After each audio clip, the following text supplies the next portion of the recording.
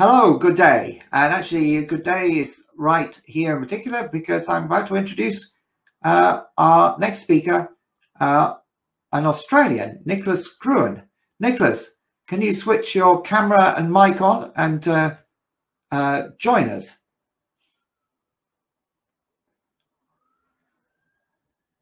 Hello, Nicholas. We've lost Nicholas. Nicholas, can you hear me? Can you put your camera and microphone on? Ah, good. I don't know what turned it off, but it automatically turns off at that point. Welcome, Nicholas. It's great to have you here.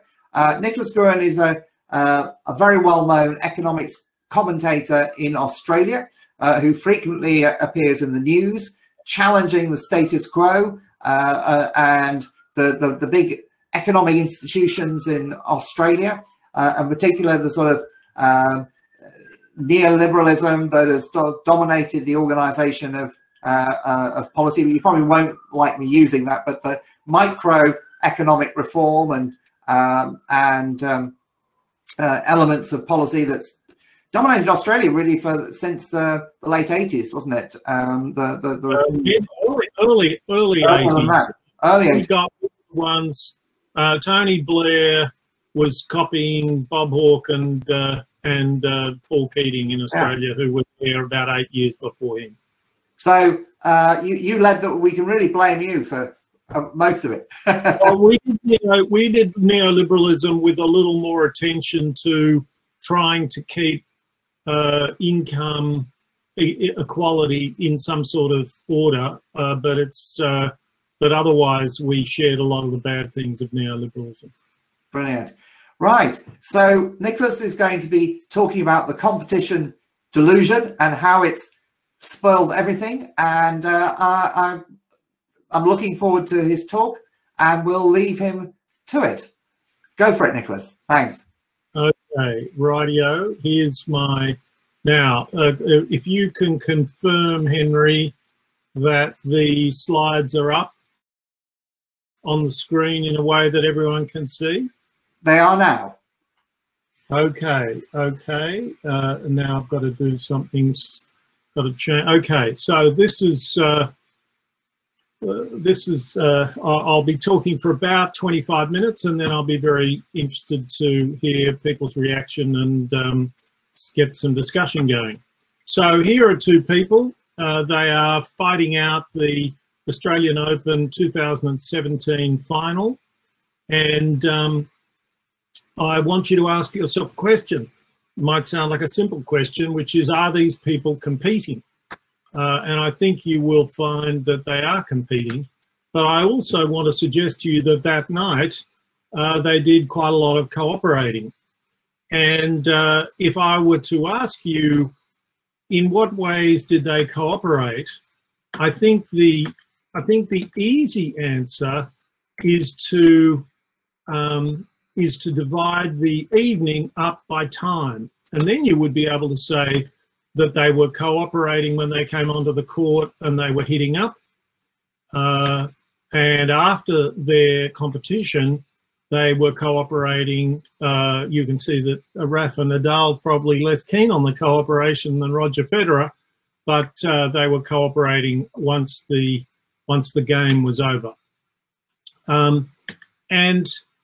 So that's one way to think about competition and cooperation, or competition and collaboration, and that's essentially thinking of competition and collaboration as poles. So in one's, at one end you've got cooperation, at the other end you've got competition, and at the beginning and end you had lots of cooperation, and in the middle you had fierce competition. And it's that sort of thinking that is behind a lot of economic thinking. It's obsessive in economic thinking because it's pretty hard to meet an economist for whom the most fundamental category in their mind is this distinction between competition and cooperation, which also gets mapped onto the public and the private. Competition is always for private benefit. That's why Roger Federer is trying to help Roger Federer. He's not trying to help Rafa when they're playing the game. And so here are some public goods: defence forces, street lights, urban water. They're things that they're economic commodities that we can't provide ourselves except in a cooperative arrangement where we all cooperate and get our government to supply them. Here are a bunch of private goods, and they tend to be supplied by private markets, and there's lots of competition. If you don't like one restaurant, you go to another. If you don't like one toy, you buy another, and so on. And then there are all these things in the middle, and debate goes on about whether they should be provided by the government in a cooperative way or by the market in a competitive way. And over the 80s and 90s and noughties, we moved these things. We moved our whole intuition from the idea of providing these things cooperatively towards providing them competitively. And there was lots that was quite good about that. There were, I think, in many ways, even more things that were bad about that. But that's not the competition delusion. That's the world of competition and cooperation as poles on a spectrum. And that's a perfectly reasonable way to think, but it's an incomplete way to think. And here we have our friends Roger and Rafa, and this is where they're competing. And I've put that green circle around the whole thing, because what I wanted to say to you is that their cooperation was not that important at the beginning and at the end. There was nothing testing it. If they wouldn't cooperate very well, that wouldn't matter too much. But there was a way they were cooperating when they played the game in which the more they cooperated, the better the competition was. And that cooperation was around the rules of the game. And we care so much about the rules of the game as a public good, as a thing that will be provided in common, whether you're Roger Federer or Rafael Nadal, that we provide an independent umpire. And the competition delusion is the idea that competition might be quite good in that umpire's chair.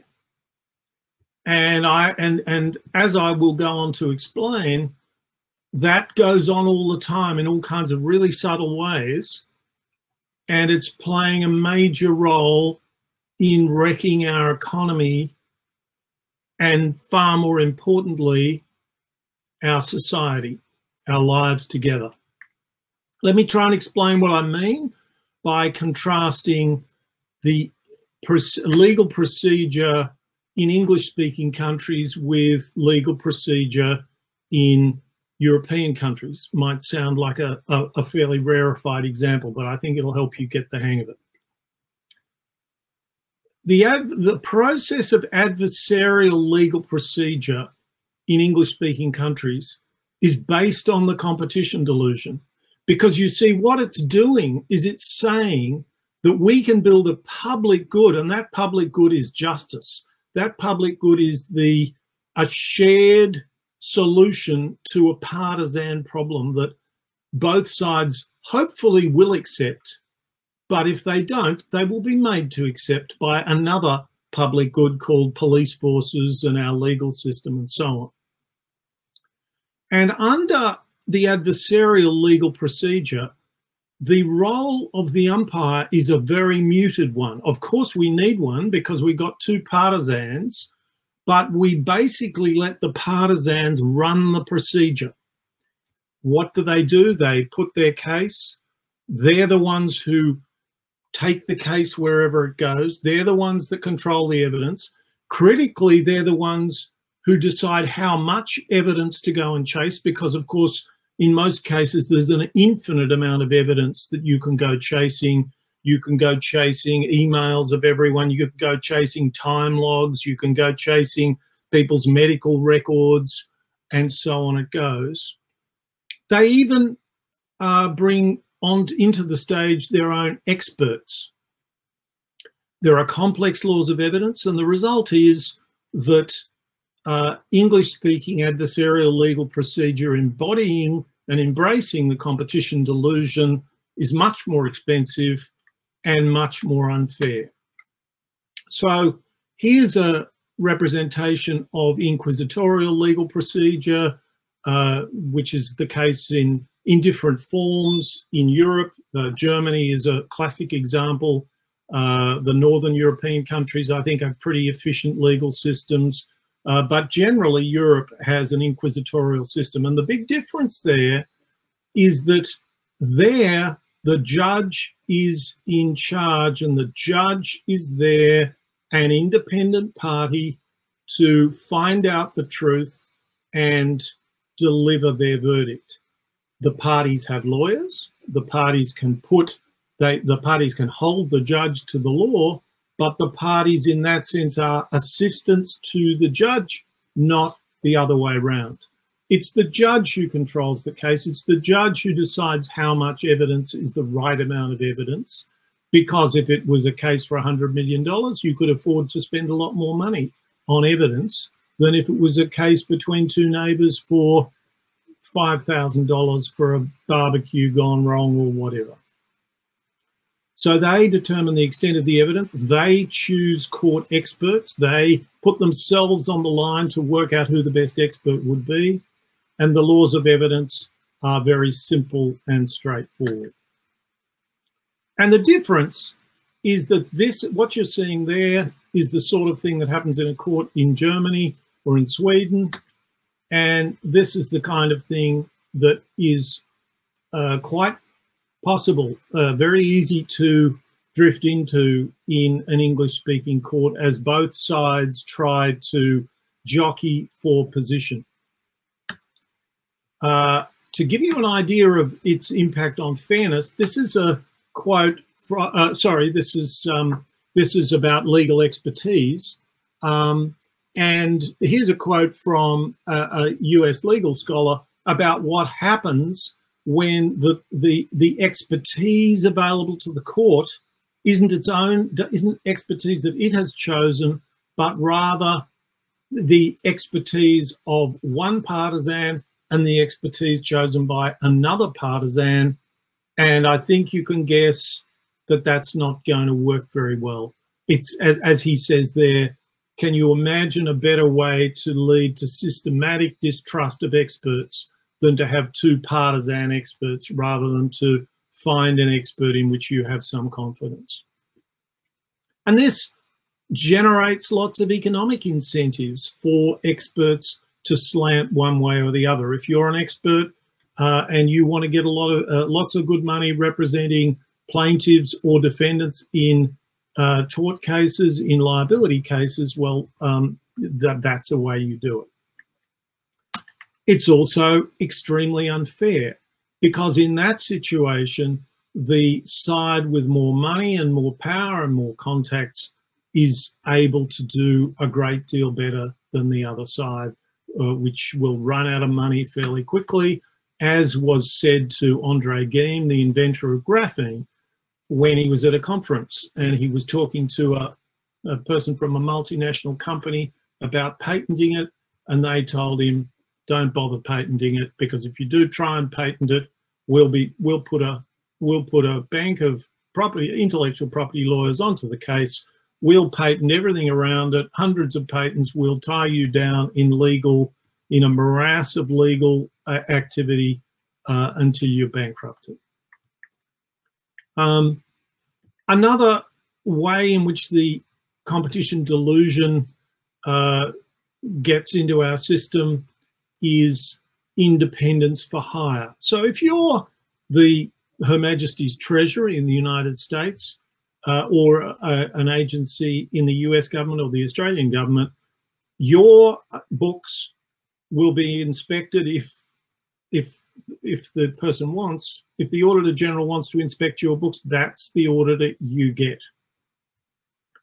In the private sector, you get to choose your own auditor. Now, auditors do operate according to standards, but where the real money is where the money is in a court of law in an adversarial system, which is in bending the rules away from the public interest towards the private interest of your client.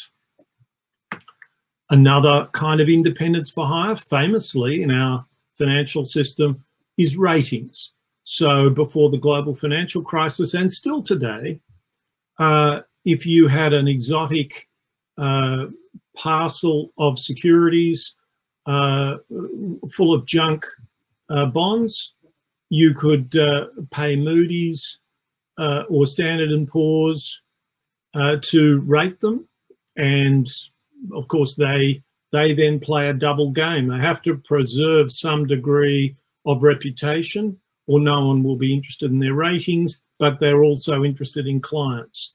The result was that those ratings agencies rated certain exotic new securities as AAA, and they were worth nothing at all. This happens in government with things like regulation review statements, where departments putting through regulation are required to present a regulatory analysis to prove there's not this isn't over-regulation. And of course, if an agency is trying to get regulation through, of course they can manage a regulatory impact statement and bias it in their favour. Same with environmental regulation, and so on and so forth.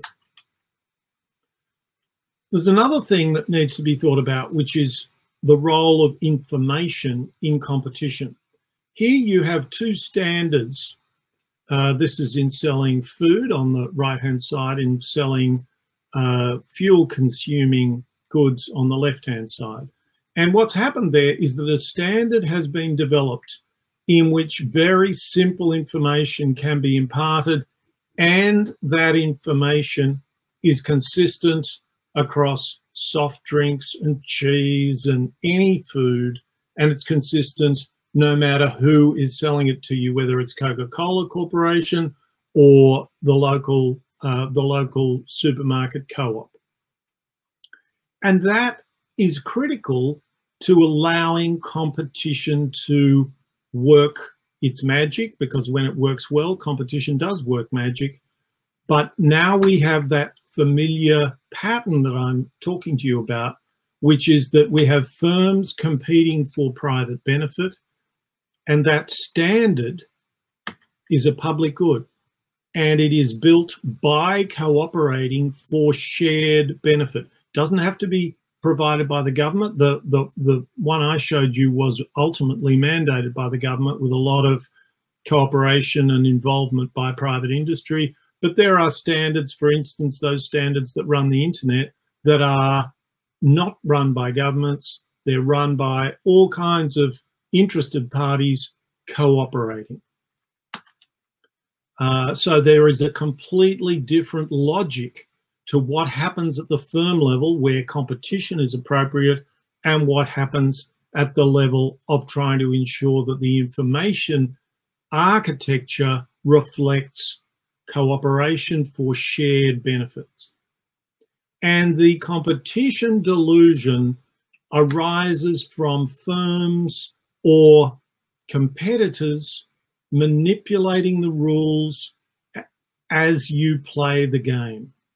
That the firms are manipulating the rules of the game that they are playing. And you can see why that is going to be a dodgy prospect, I suspect. Let me try to give you some idea of what that means. But this happens in finance, it happens in medicine, it happens in law. Each of these professions and a number of others are in a position to generate the demand that they then go to satisfy. The result is that this is the American financial market. The Australian financial market is fairly similar. The British financial market, at least given what a large exporter Britain is, it might actually be worse than that. This shows you the share of GDP dedicated to finance from 1920 to 1940.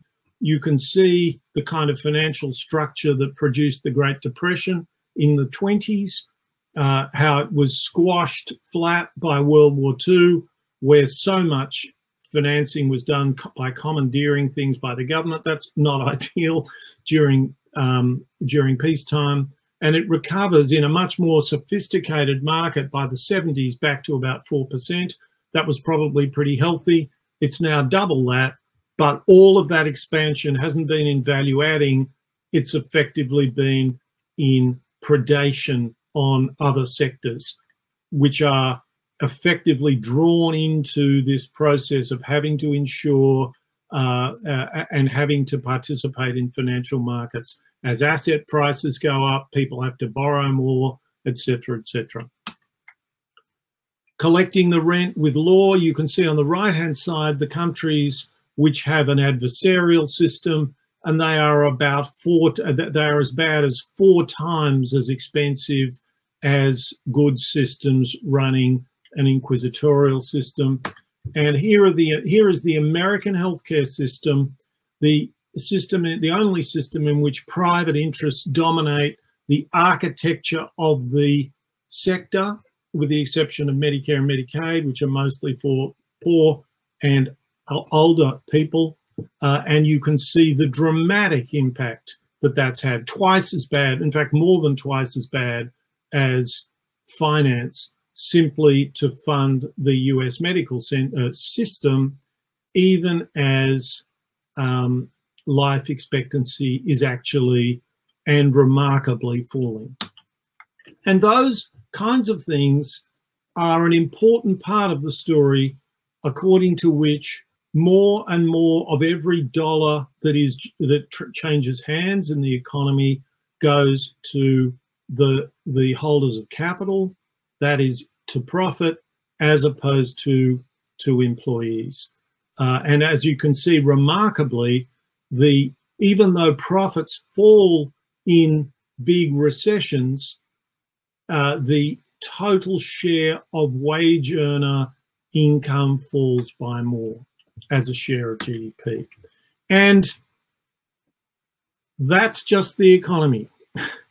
So now now you know why I really meant it when I said how it's ruining everything, because the competition delusion, whether we acknowledge it or not, is running a riot in our public life. And the way to understand that is to understand that democracy and public life is governance by conversation. Of course, there's other things that go on, but it depends upon the sense people can make out of a conversation. And the thing about a conversation is that a conversation has private goods and shared goods. The private goods, I might want to compete with you. I might want to prove to you how clever I am or how stupid you are. Who knows? But that's a private, that's me following certain private drives. And if we can't both together treat the conversation as a kind of cooperation, like Roger and Rafa, there's the competition within a cooperative framework, then we don't actually have a conversation. We have a kind of neurotic exchange, which feels quite like a conversation, but is in fact not a conversation. It's two people trying to take advantage of each other, and no genuine meaning is exchanged.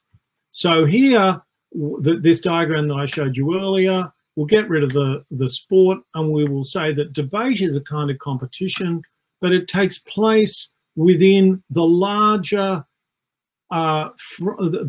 frame of discussion, compromising, and framing the terms of discussion itself. And what we have in our culture, and I won't go through this slide, I don't have time, but I will assert to you that we live now in a culture that has been optimized by competition. I've just highlighted there at the bottom of the screen those things that have been intensified by social media. In other words, what I want to say to you is that this isn't just this is not just a matter of, oh, now we've got social media and can't we go back to before social media? Before there was social media, the foundation for having a democracy was well and truly on its way to being shorn from beneath our feet. If you can't get the President of the United States on US network news for more than 9 seconds a soundbite, it's not going to be long before you end up with Donald Trump's and various empty-headed people who are optimized for sound bites and all the rest of it. If we look quickly at information and competition, think about PR and think about journalism. I don't want to tell you that journalism's all good. There's lots of things wrong with journalism, but the difference between PR and journalism is that PR is quite specifically trading in information for private benefit, and journalism, the purveyors of journalism, journalists are, if they really are journalists, paid by publishers and broadcasters seeking an audience. And to that extent, they represent the interests of the audience, not the interests of the providers of the information. And if you look at those graphics, which may be a bit small for you, in 2004, a reporter made 71 cents for every dollar that a PR flack made.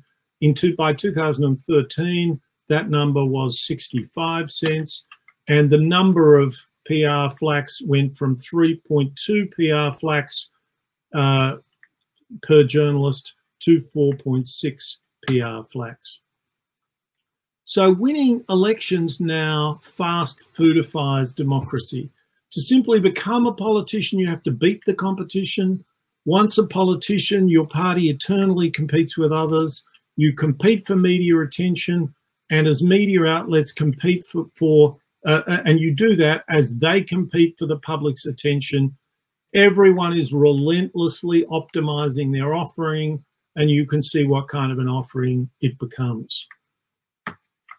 And so the question is, I'm thinking quite a few people in the audience will be thinking at this stage, well, yeah, but that's democracy. Democracy is about elections. Well, I don't want to stop elections, but in fact, there was a democracy which wasn't about elections. There were almost no elections held in ancient Athens. What there were what remains in our legal system, another part of our legal system, I would hasten to add, which is small groups of people chosen by lot from ordinary citizens. And that's now increasingly turning up in citizen juries deliberating over political questions. Do they compete with each other? Well, if they want to, if there are people who disagree, they will have that out in the jury. But the logic of the jury is a unitary logic. The logic of a jury is to come to a conclusion, and whatever by whatever means. And so the road rage in our current electoral democracy, if are involved with these things at all, it's extraordinary to see that dissipate. It's extraordinary to see how intelligent people can be together, working on, playing to each other's strengths and deliberating on issues. So I'll conclude by saying that so far, citizen juries have almost exclusively been run for the benefit of politicians, because they're the ones with the budgets and they're the ones that everyone goes to, because people think that democracy is about going and asking politicians to back various things. And I've been in this game for a long time. Don't bother. What I'm trying to do is to try to build a pathway in which we can have such institutions in some ways compete with the existing electoral institutions. For instance, if we could raise the money to simply run a standing citizens' assembly chosen by lot from ordinary people, it would get a lot of press and it would put a lot of pressure on existing legislators and existing executives, existing prime ministers and presidents. Imagine what a citizens' assembly would be saying right now about the way Donald Trump, or Boris Johnson for that matter, has handled COVID. There are plenty, or Brexit. That's another long story. So that's the sort of thing that I'm arguing we can do and should do. And the destination to crystallize this for you is that in the 19th century, out of all the struggle from the French and American revolutions in the late 18th century through the 19th century to the early 20th century, we established this bicameral system, a lower house representing the people with elections, an upper house representing some kind of aristocracy, which was often by elections. And I like the idea of having an upper house. It could be a third house, or it could replace existing upper houses, and it would be chosen by lot, as we did in Athens, and the lower house would continue to be continue to be elected as we do today. So that's my proposal, and very happy to see what people make of it and get the discussion going. Thank you.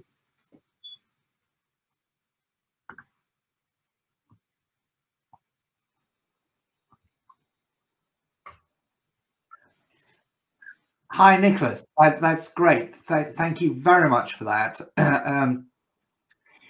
It's amazing how actually this sort of encapsulates maybe, you know, the fundamental problems in our society in a way, and the influence of economic thinking has had on the very core of how we live. I mean, you start from, I love the way you started from the sort of tennis game, and then, you know, and the small sort of items, and then went, you know, like the whole showed how really the whole of our society has been corrupted as such.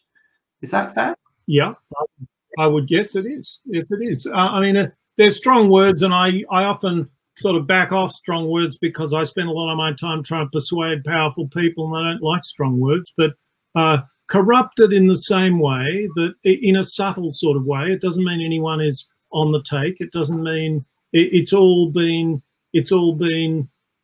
packaged up with a system, and it's been distorted by just small decisions made by people, partisans, who, you know, just lean on somebody to do the right thing, help them out of a jam, and essentially the very important obstacles, the very important structural the very important structures that prevent conflicts of interest from gradually polluting the environment, they're all quite muted now, much more so than they have been. There's a scholar of the financial markets, a person called Carolyn Sissoko in California, who writes about the 19th century financial markets, in which the law of agency was incredibly pivotal.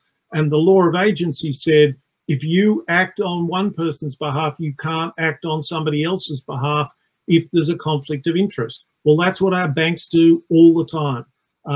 The Goldman Sachs, in the run-up to the global financial crisis, was marketing securities with one arm and advising clients to sell them in the other. So you have a corrupt sector, and we haven't fixed. There's very little that's been done to fix any of it. Can you, by the way, can you just stop sharing your screen, and then that will just so that. No, I'm in great difficulty because I can't. Once I press not sharing my screen, it here we go. Maybe this. No, I've no idea how not to do that. I'm sorry. The controls at the bottom. If you press the same button you use. I can see nothing. I can see. I know. I sound like Sergeant Schultz. I see. I can see nothing on my screen, so I can't do it. I'm afraid. I can try and go back in if you want me to. I can try and go back into the into the system. Hang on. I just found a way to do it. No, yes. Okay. Now I'm in. And what would you like me to do? Yes, I'll stop sharing my screen. Stop sharing the screen, and then we'll then. Yeah. Yep, bigger. Brilliant. Okay, great. Now we've got two questions for Andy Chapman. How to communicate. Let's bring Andy onto the stage. We'll try that.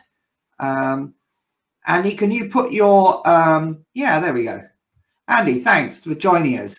So, hi, thanks, Henry. Hello, Nicholas. That was a really interesting talk. Thank you so much for sort of encapsulating so many interrelated and quite complicated things so beautifully. I guess my question is really about. I mean, I entirely support what you're sort of saying here, and my question is about how do we kind of engage the wider public with this story? Because I work with the Economist for the Common Good, and we're an organisation founded on the principles of grassroots democratic participation. And when you start talking, I mean, in my experience, when you start talking to people about how you know, politics is corrupted and the adversarial model is the problem, and we need blah blah blah, people sort of say, yeah, but you know, it's never going to change, is it? And it's actually quite hard to get them to engage with what could be done in its place that's different, because they have no experience of it. And I was wondering if we could come up with a snappy thing like the present government and Dominic Cummings are genius at doing, like get Brexit done, or what's the or levelling up. It's like we need to find some kind of really powerful, pithy, punchy way of communicating the central idea here. And I just wonder if you had any thoughts about whether that's possible or desirable.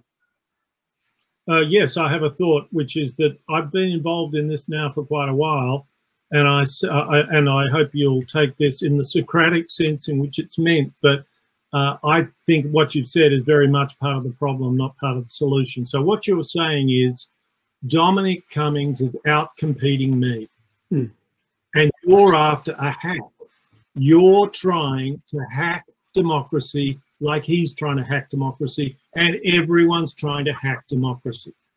So this is a hard problem, but I think if you think about it from the ground up, there are huge opportunities. They're just different opportunities to the way that we've become habituated to do politics, which is hardly surprising because we are habituated to a system which has its own logic. So I've been trying to think, I'm not a stranger to politics.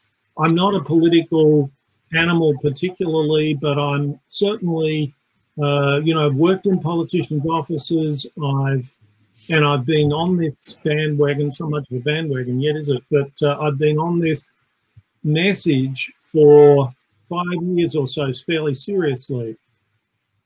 And your problem is that the politicians will like the ideas but don't want any discomfort from the current situation.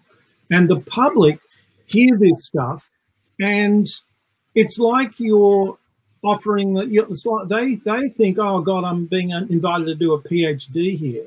I'm busy, you know. And so the question is, so they're not, the public have never been very good at absorbing fairly abstract messages. And if they and I'm a believer in finding some wisdom in that, because if they were to fall for some abstract messages, guess who would get hold of the abstract messages? So an alternative is the alternative that I gave you, which is, I mean, you know, Margaret Mead and both Margaret Mead and Vladimir Lenin had the same approach to social change, which is that it's highly motivated, relatively powerful, not necessarily, I mean, intellectually powerful, well-connected people. They can be a small group of people and they need to pursue a kind of a logic. So before COVID struck, I was involved in trying to organise a crowd-funded and community-funded, and let's be frank, plutocrat-funded citizens' assembly in the two recalcitrant countries, Australia and the United States, to be held around about now, hasn't happened as you can imagine, to discuss greenhouse and to send a people's delegation to Glasgow for the Conference of the Parties to 2020, number 26. And I think that would have electrified the media. It's really just a bit of a stunt, but people would have seen it and they would have. I like to quote that scene from When Harry Met Sally, when in the restaurant where the woman says, "I'll have what she's having." And I think people there would have been a lot of people looking at that saying, actually, that I can see the logic of that. But if you go out there and try and get grassroots support for an abstract idea, you're playing on Dominic Cummings' terms, and you won't get there. Brilliant. Thanks, Andy. Do you want to do it? Yeah. Should we? Now we've got next question. Are there examples of countries' governments that are heading in the right direction and can serve as an example of the effectiveness of a changing? Yeah.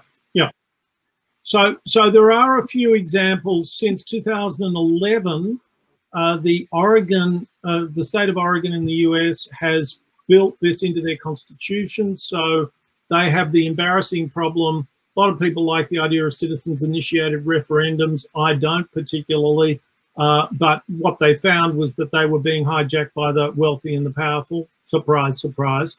And they moved they brought about a situation where a citizens-initiated referendum cannot be held without a citizens' review, which involves a 4-day conference of 24 people from Oregon, citizens of Oregon, chosen at random, to deliberate on the referendum. And you can see quite large swings, both in the citizen jury over the period of deliberation and in the population when they find out what the citizen jury thought. More promisingly still, in the German-speaking province of Belgium, there is now a standing citizens' chamber playing a role not entirely unlike us, which is to influence the notice paper of the legislature, and as a standing chamber, which is also able to appoint other citizen juries. This is quite a small province of Belgium, but that's very promising, and we'll start to get some experience from that. Madrid also has a standing citizens chamber, but it is chaired, as I understand, by a politician from the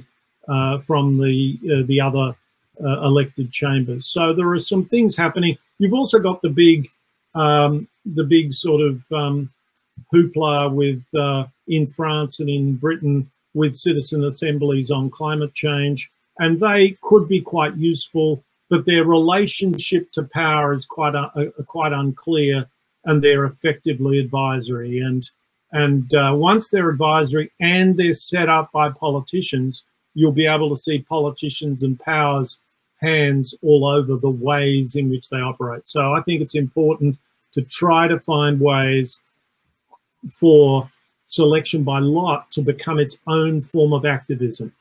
So we've got a bit of a way to go, but I think it can, done right, I think it can explode into public consciousness quite quickly if we can get some really worthwhile investments from people and from people with money to start running this thing without anyone's permission and show the kind of thing that it's capable of. Yeah.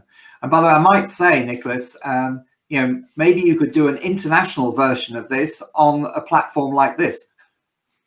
Well, you can, but remember, I did use an expression during the presentation, which is road rage.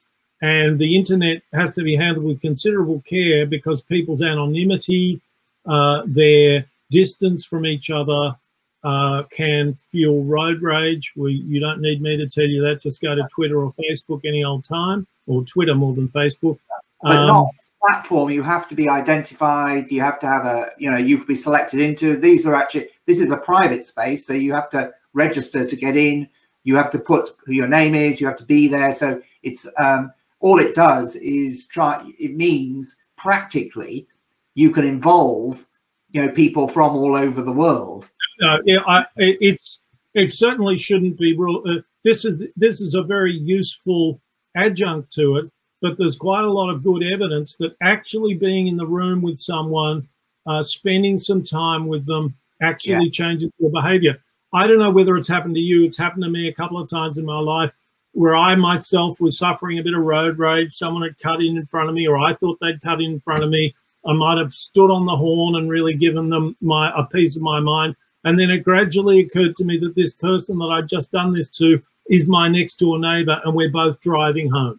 And I'm what have I done? This is mad. I'm mad. You know, why did I do that? Why wasn't I presumptively generous towards this person, as I would have been if I was in the same room as them? Yeah. So there are lots of quite subtle things, but definitely we should be using these kinds of tools. But I think it's actually quite important to build up from actual personal interaction as much as possible. But again, these are the things that we have to work. These are the things we have to work with as we go and see where it takes us. See what evidence, you know, see what works and what doesn't work. Brilliant. I've invited Adam up because he asked questions, which I think to some extent you commented on.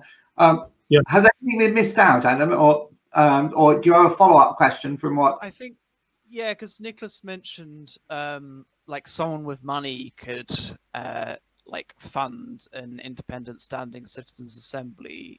But isn't that already a problem? Because those who have that kind of money tend to be the people who are already in power.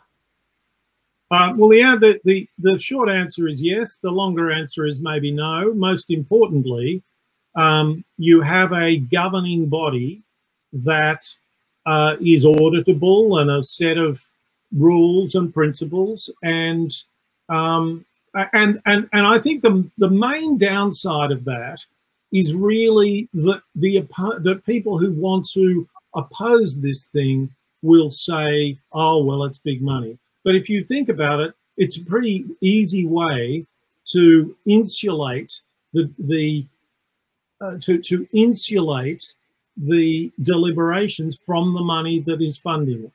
That was one of the main appeals of selection by lot in Athens. Athens is the only democracy that I know of that thought of itself as forever in a war with oligarchy, which occasionally the place would flip into oligarchy. It did a few times with the help of the Spartans. And the idea of selection by lot, that everyone did this, that no one could be influenced, because if you try and influence someone, they're off the assembly after a year anyway. They can't do you any big favors. So there are all kinds of ways in which this mechanism provides you with very strong guarantees. But unfortunately, and in the longer run, of course, you don't want wealthy people funding a thing like this. But activists have to find common cause with whomever they can find common cause with, so long as they're not compromising themselves to a degree that they find is counterproductive to their mission.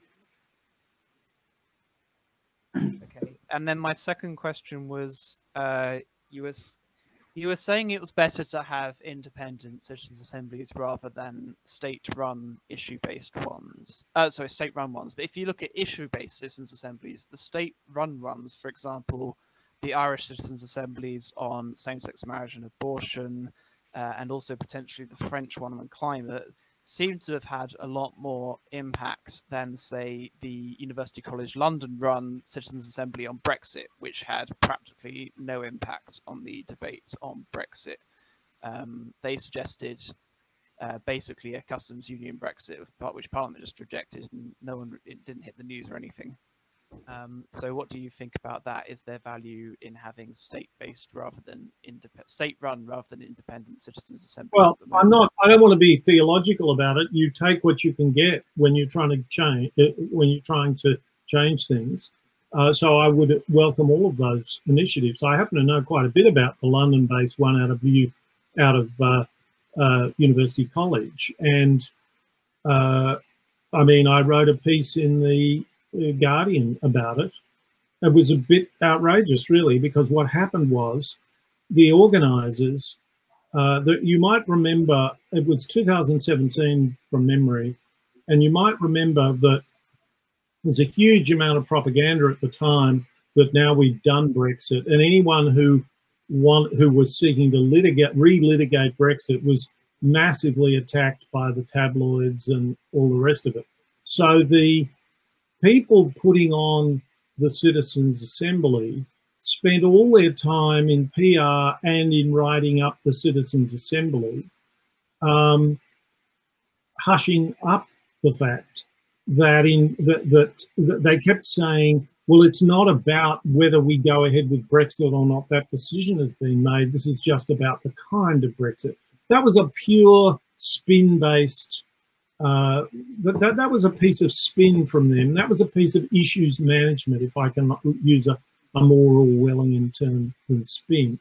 The fact was that if you looked at the numbers, and you had to kind of poke them and persevere quite a bit to get these numbers, if you looked at the numbers, you ended up with the 50 people involved in the Citizens' Assembly going from they were selected to split 50 to 48% in favour of Brexit, so that they were representative. And by the end of the process, about 8 had changed their minds, every one of them away from Brexit, and nobody had changed their minds in the other direction, which produces a huge swing towards, and my contention on that basis was that Brexit in, I think it was June 2016, was the opinion of the people, and the considered opinion of the people was strongly Remain. And that was hushed up, but it's there in the numbers. And the fact that the swing was all one way also improves the confidence with which you can say that wasn't just because the sample size was small. The chances that that's luck is the same chances of tossing a coin and it coming up the same, and it coming up on the same side 8 times in a row. Not very high. So we have very good evidence, but it was all hushed up. Now, yeah, the question is, anyway, so you know, the organisers of these... We're going to have to wrap up a bit because we're just about coming to an end. Okay. But thanks, Adam. Thanks, Adam. Nicholas, have you got any final remarks before we close? But I think you've covered things absolutely brilliantly, and it's been a fascinating discussion. It's been great having people on the stage also to get involved. Adam, if you just switch your camera and a microphone off, that's brilliant. So any last statement of hope and encouragement to the people here who are trying to develop ideas and propositions? Yeah, I guess I'd get back to my original suggestion to the first person who spoke to me, whose name I'm afraid has escaped me now. Andy. That's because they were both starting with A. You're trying to confuse me. And what I'd say is, this is not an appeal to be terribly intellectual about anything, but remember, I'm talking about a different logic, a logic that we have lost. And if you believe in the ideas that I've put, don't just do the normal activism around those ideas because it won't work. Think of an activism that is suited to this idea. And in fact, I'll leave you with a word that is not in our language, but it was in either because it's an ancient Greek word, but the concept is not in our lexicon. It's not in the way we speak about democracy. The Greeks had a number of principles around which they oriented their democracy. One was called parrhesia, which is translated as freedom of speech. It means something rather different. It means the duty to speak truth to power, really. But they had another concept which we just don't have any kind of notion of in our society. And yet once it's mentioned, people go, oh yes, we are missing that. The word was isegoria, and it means equality of speech. And if you don't have a university degree, our democracy has no place for you as a decision maker. You can be a pro, you can vote, but you're not going to represent anyone in Parliament.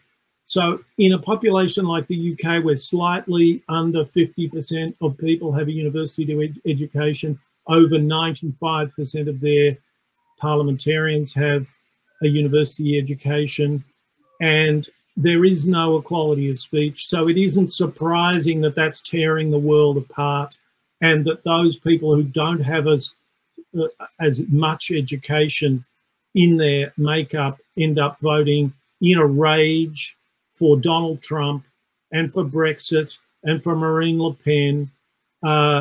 They're right to be angry. They're wrong. And what happens is their anger is toxified by our system, by having to be commoditized, by having to be turned into some formula that can be explained in 8 seconds. And that'll be nationalism or retribution against people who won't toe the line. That won't work. That won't end well. But I've got lots of faith in people, in ordinary people. Machiavelli, sorry, I'm going on a bit. I'll finish it. Machiavelli had this idea that the grandi, the powerful, the wealthy, the oligarchs, they're insatiable. They'll always want more. Jeff Bezos, I don't mean him any personal harm, but if he gets $100 billion, that's not enough. He wants more. And that isn't true of ordinary people. Ordinary people want to lead their life and live and let live, and we can build a democracy around that sensibility. And we're so far from it, it's not possible, it's not funny, but the ways to do it are, I think, fairly clear if you have a good think and are prepared to try some things. Brilliant. Well, thank you very much, Nicholas. It's been an absolute pleasure having you on, and keep in touch and see how we go. Thank you, and best of luck with Brexit and climate change. Well, and COVID. That's right. That's right. Around the world, we got an international audience. So thanks very much, everyone, for being here. We are lucky this afternoon to welcome Rupert Reed, who's the UK XR spokesperson, one of them, and to talk about system change from climate change and so on. And so that should be great this evening or later on this evening. Also, we start half an hour early this afternoon with a welcome sort of to help you navigate the system at 4:30, and then at 5 o'clock we repeat the same session for the briefing as this morning, followed by a workshop. So if you enjoyed it as much or want to come back and be part of the workshop, do. But it may be the middle of the night, and so we will see you hopefully on Thursday morning at 7:30 for an intro and a sort of, but you hopefully you've done that, and 8 o'clock to actually start the session. So farewell. Thanks, Nicholas, and back to the floor. Before you go, do complete your profiles. You can stick around and chat to people, and complete your profiles so people can see who you are and for further reference. Thank you, and out for the moment. Cheers then. Bye. Bye-bye.